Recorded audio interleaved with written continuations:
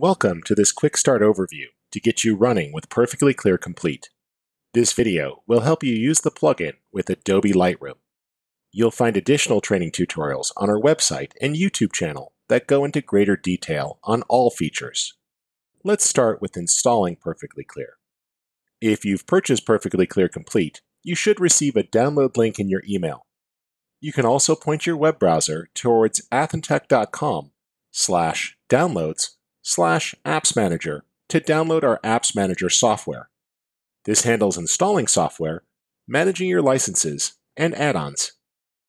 The installation is managed by the Athentech application manager.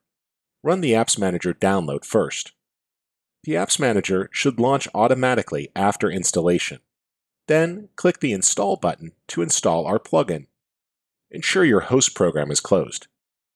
You can activate your software right from the Apps Manager, or even purchase there too.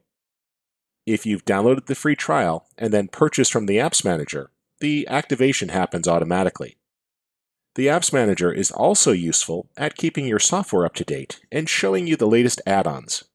Now, let's take a look at the user interface. There are two ways to use Perfectly Clear in Lightroom. We'll look at the first. Select one or more photos in the Library module and choose Photo, Edit in, Perfectly Clear Complete v3. Choose how you want to open the selected images, or if you want to work with a copy. If opening RAW files, you'll need to work with a copy of the image, as Lightroom doesn't let filters apply to RAW photos. Make sure you're in the Library module when you choose multiple photos. If you're in the Develop module, only one photo will open. The selected images open in the Perfectly Clear Complete plugin. Let's make things easier to see by clicking the Maximize Window button. You can also press the accent key to take the window full screen. Your resized window state will be remembered the next time you open the plugin. Now, let's explore the plugin. Across the top is your toolbar. First, you'll find the zoom in and zoom out buttons to change your view. You can also use the keyboard shortcuts of Command plus or minus on a Mac or Control plus or minus on a Windows system to zoom. Next is the magnification amount. You can click once to fit the image or click again to zoom to 100%. Pressing the Z key will also toggle between zoom and fit. To judge the effect of the Perfectly Clear plugin, you can try the 3 different view modes. These make it easier to judge what's happening to your photo. The default view, full preview window, shows you only the before and after at a single time. You can click and hold on the image or press the space bar to see the before and after state. The next button is the double view, which lets you see a side-by-side comparison. The third choice is split view, which shows you the before and after in one frame. You can also press the space bar to toggle the before and after view.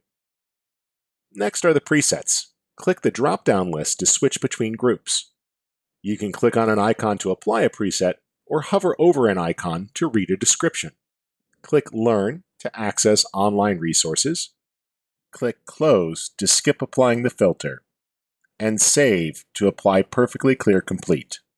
To control Perfectly Clear, you'll find 2 panels. If you don't see the panels, just press the Tab key to toggle their visibility. The left panel contains both the default and user-created presets. These are organized by function and can provide either a one-click fix or a great starting point. You can also create an unlimited number of your own custom presets.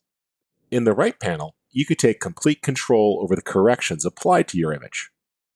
To turn an adjustment on or off, simply click the checkbox or click on its name. You can also click on the blue dot for an adjustment group to turn off multiple effects. If you'd like to make more room, you can also collapse or expand each section. Use the histogram and its clipping indicators to judge the exposure of a photo. Blue indicates clipped shadows, and red means a clipped highlight. You can quickly change your view to make it easier to work. Press the Tab key to hide or reveal both panels, or Shift-Tab to cycle through views.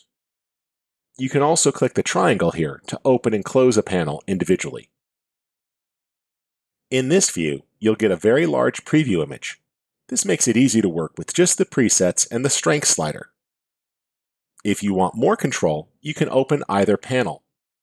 The left will make it easy to manage and browse your presets, and use the right panel for complete control.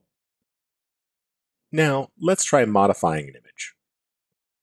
I'll select a photo in my Lightroom library and choose Photo, Edit In Perfectly Clear Complete. I now need to choose how to handle it. Since this is a RAW file, I'll edit a copy with Lightroom adjustments, and I'm going to choose to work in the sRGB space at 16 bits per channel. The file is now handed off to Perfectly Clear Complete. By default, the Intelligent Auto Adjustment is selected. Let's use this as a starting point. In the tone category, I could adjust the exposure. I prefer a lower value here, but that looks good. You'll see that the Face Aware option is enabled, which automatically analyzes the face to determine the right exposure value. Use Depth, High Contrast, for more contrast in the scene. That's really helping the clothing to pop.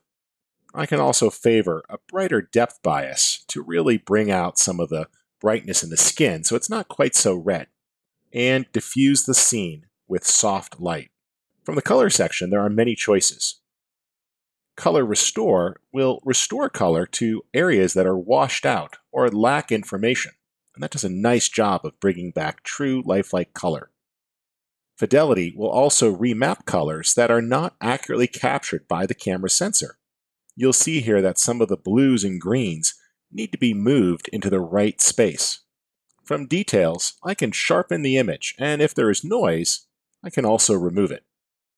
Perfectly Clear detected one face automatically. If I click, it'll zoom right into that subject. Using Eye Enhance, I can bring out some of the details in the eyes, adding a bit of light and sharpness. Eye Enlarge is also useful for squinting, here in the bright sun. We can apply just a slight open to the eyes. And Dark Circle Removal fills in any of the shadows caused by the light. Let's go to the skin section. I'll press Z to zoom in to 100% and take a look at some of the details. Skin looks good. I'm just going to reduce the smoothing and make sure it's applied to the full body. A little bit of shine removal for being outdoors, and reduce the blemishes slightly. Zoom back out. That's looking really good on the skin. For makeup, I'm just going to add a little bit of blush to her cheeks at a lower value, and you see that that just puts a little bit of warmth in there. You can also apply a foundation color if you'd like, and use that to lift up the toning on the skin a little bit. When you're ready to apply the adjustment to an image, simply click the Save button to apply it. If you've opened up multiple images, you can click Save All to process each photo. The adjusted images are returned to your library and grouped with the originals. Perfectly Clear can also do a batch process if you want to save a lot of time.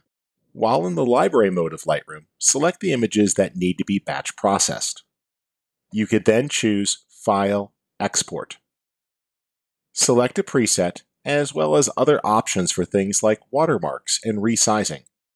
For more on batch processing, be sure to watch the video, Perfectly Clear Batch Processing with Lightroom. This concludes our quick start video on how to use Perfectly Clear with Adobe Lightroom. Be sure to watch more video tutorials to get the most out of your software. Thanks for watching.